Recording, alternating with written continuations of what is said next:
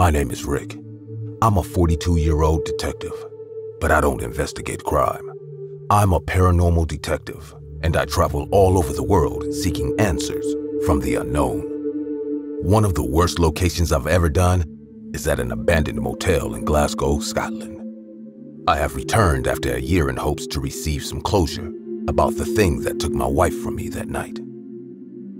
My usual protocol is to do a series of interviews with the locals and other hunters who have done investigations.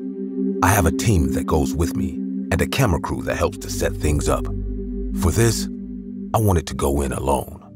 No cameras, no crews, no interviews. But my best friend Albert insisted he go with me. He and I are the only ones who know about this. I parked the rental car in the back of the building and we climbed in through a broken window that led to the kitchen. To say I was nervous is an understatement. The energy that hit me as soon as I entered the dark building, that stank of mold and rot felt as though a hand clasped around my throat. I took out my phone and turned on the flashlight. I looked around and so far, nothing had shown itself. I called out my wife's name. Penelope! No answer. In my peripheral vision, I saw a dark shadow rush across the doorway. I shined my light on it, but nothing was there. I looked at Albert. Did you see that too? Albert nodded. Yeah, I did. I hope you find what you're looking for. This place scared us all. I wanted to do this alone, I said. You would have been a fool to have done it alone. I can't let you, Rick, Albert said. I appreciate it. Anything for you, buddy. Albert and I treaded carefully through the building. As we walked, we could see blood stains on tattered curtains, rat feces on the rugs, small dead animals all over the place. This place smells bad, Albert groaned as he pulled his shirt up over his nose. Good thing we got our shots from the first time, I said. Suddenly, Albert took a step and the floorboard caved beneath him, and he fell down to the basement. Albert! I yelled and went to rush downstairs to find him. I turned the corner and could hear a woman sobbing loudly on the second floor. I stopped to listen closely as I recognized the sound of her weeping. Penelope? I had forgotten about Albert and rushed up to the second floor. I walked slowly, my hands trembling as I held up my phone's flashlight to guide me. The sobbing grew louder, more intense. I followed the sound to a room down the hall. I opened the door, and like a dream, there she was, my Penelope. She sat on a bed, wailing in agony. I rushed to her side. Penelope, it's Rick, I told her. She said nothing, didn't even look at me, just sat there and sobbed loudly. Penny, I frowned and reached for her hand. I touched her hand, and it was cold as ice. Penny, I haven't slept a decent wink since I lost you. I'm here now. You don't have to be in this place anymore. I reached up to brush her hair from her face, and what I saw made my blood run cold. It was Penelope's face, her body, her hands.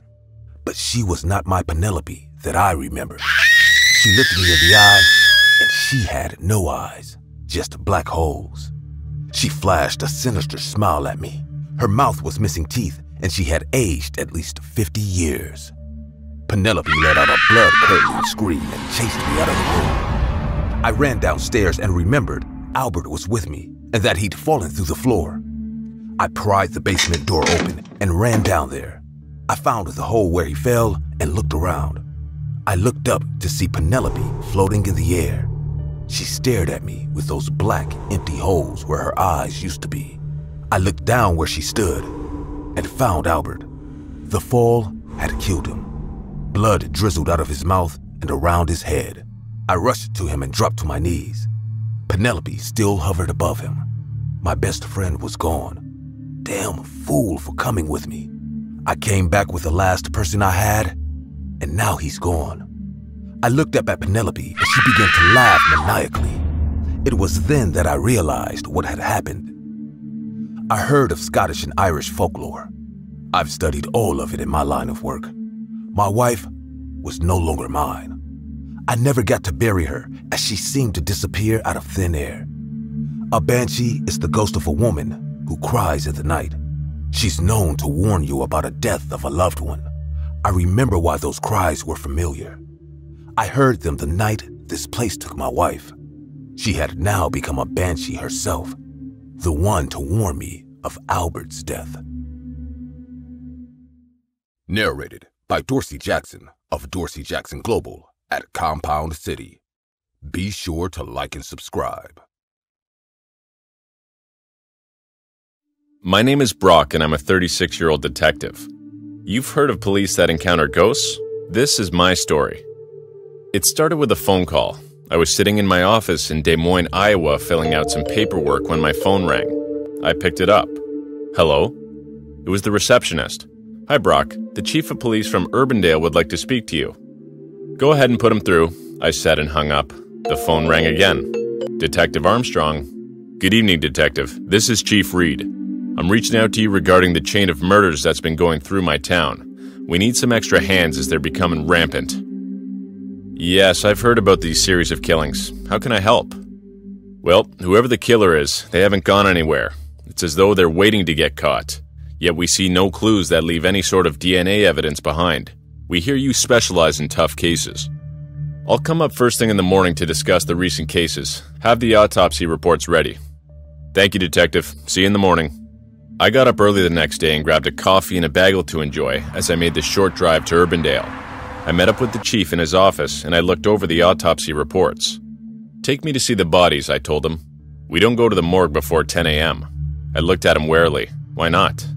Well, the morgue is haunted, and strange activities have been known to occur until the sun shines through the east windows. That's usually around 10 in the morning. I don't believe in ghosts. Take me there and I'll go in myself. I need to see the bodies mirror what the report says before I can dive into the investigation.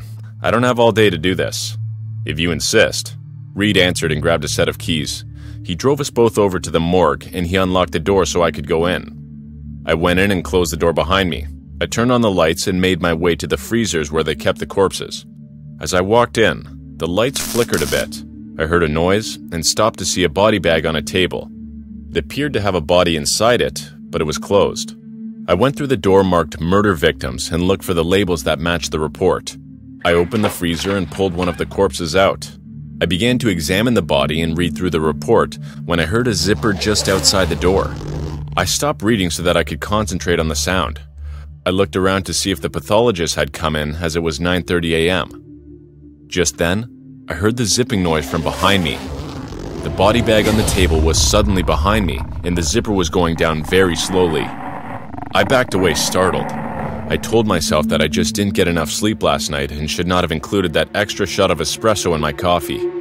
I closed my eyes and hoped when I opened them again, the body bag would be gone and all have just hallucinated. To my horror, when I opened my eyes, I watched the corpse of a man sit straight up. He turned and looked at me, and my blood ran cold as a sinister smile stretched across his face. He tilted his head to one side, then the other. He just watched me, and I stood there as though I had suddenly become paralyzed. I backed away as the corpse climbed off the table, and an ice-cold hand grabbed me by the wrist. I looked back, startled to see the corpse had grabbed me, and went to take a bite out of my arm. But I pulled back. I stumbled over a table that had syringes, scalpels, and bottles of fluids, knocking it all over as I ran for the door and leave this building. The corpses began to chase me, and I ran full speed for the exit when I suddenly ran into Chief Reed. Oh, thank God. I heaved a sigh of relief. Detective, you look as though you've seen a ghost. I looked behind me and the corpses were nowhere to be found. I must have hallucinated.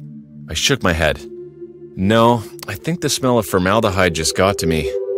I told you not to come here before 10 a.m.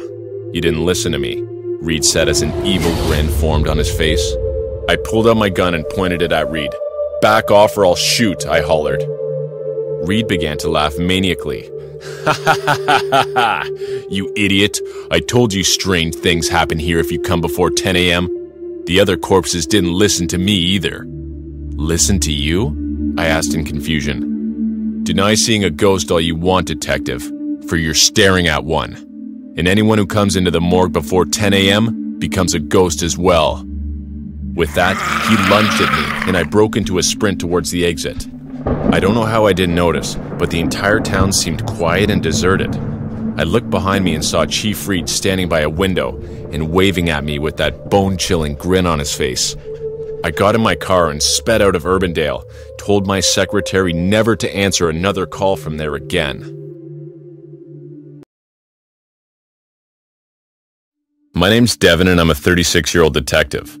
I've been chasing a serial killer for the past 2 years all over the United States. This time we're chasing him through Alaska, where he's unfortunately harder to track. I'm standing at the latest crime scene in an alley of a restaurant. Victim's female, red hair, looks to be in her early 20s. I look at the woman who reported the body. Did you know the victim? She shook her head. No, but I own this restaurant and I was closing up when I found her in the dumpster. I looked over the poor victim. She was covered in blood from having her throat slashed. Her body showed signs of a struggle. Did anyone in your restaurant seem suspicious? How so? Any kind of suspicious behavior? Did anyone seem flustered, agitated, nervous? Well, there was one man. He actually looked a bit like you. Tall, handsome, but he wore some raggedy clothes. His shirt was torn and his pants smelled. He just wanted some water. How long ago was this? She nipped her lip as she thought for a long moment. 2 or 3 hours ago? He caused no trouble, so I paid him no mind. He just drank the water and left.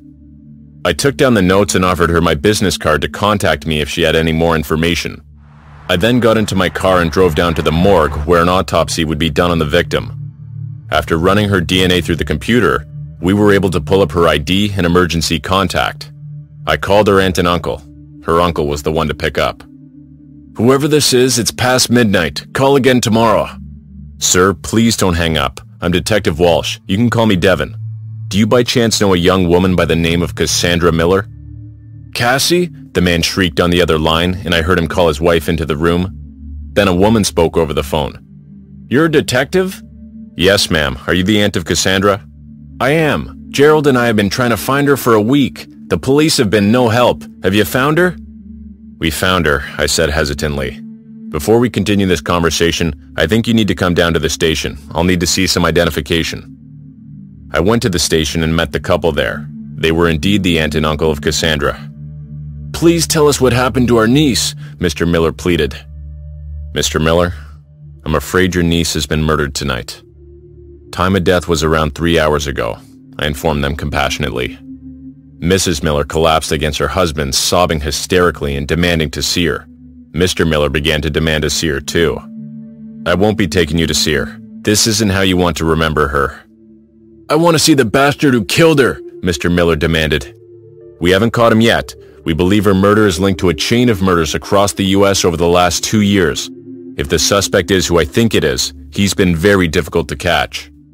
I left the couple to sit at the station and fill out statements of the time Cassandra disappeared. I'd gotten a call from the restaurant owner to inform me she had some security footage of the gentleman in question. She gave me the disc of the footage, and I took it home to watch on my laptop. I plugged the disc into my computer and began to see the gentleman enter the restaurant. I was shocked to see that she wasn't wrong. He did look just like me. I zoomed to take a closer look, and the man looked up at the camera, and it was as though he had looked into my eyes. Suddenly, memories that seemed to be my own of earlier that night began flashing through my mind. I was walking the ice-cold streets of the city when a homeless man approached me. "Got any spare change?" he asked me. He wore a shirt and pants just like in the security footage. "I've got just the thing to put you out of your misery," I smiled, and he looked at me with hopeful eyes when I began to beat him. I wailed on him until he was dead. I took the clothes and went to my car. I changed into his clothes and parked my car in a parking lot down the block of the restaurant. I walked the streets and found an attractive woman. It was Cassandra. I offered her money in exchange for her body. She slapped me, and I punched her in the stomach, dragging her into the alley. She fought against me, but I easily overpowered her. I took a knife from the man's pocket and slashed her throat. She bled out nearly instantly, and I stood up to look around. I couldn't have anyone finding her like this, so I dumped her body into the dumpster. I ducked into the restaurant to wash the blood off my hands and face. No one seemed to notice me, and I came out to order a glass of water. I was parched after all that wrestling. I left the restaurant and went back to my car where I drove home and disposed of the clothes. I just realized the pocket knife was left at the crime scene and taken for evidence. It won't be long now before they find me. That serial killer I've been tracking turned out to be me all along. And I better get the hell out of Dodge before they find my fingerprints and I black out again. I closed my eyes and pointed to a random place on the map. Los Angeles, California. Lock your doors.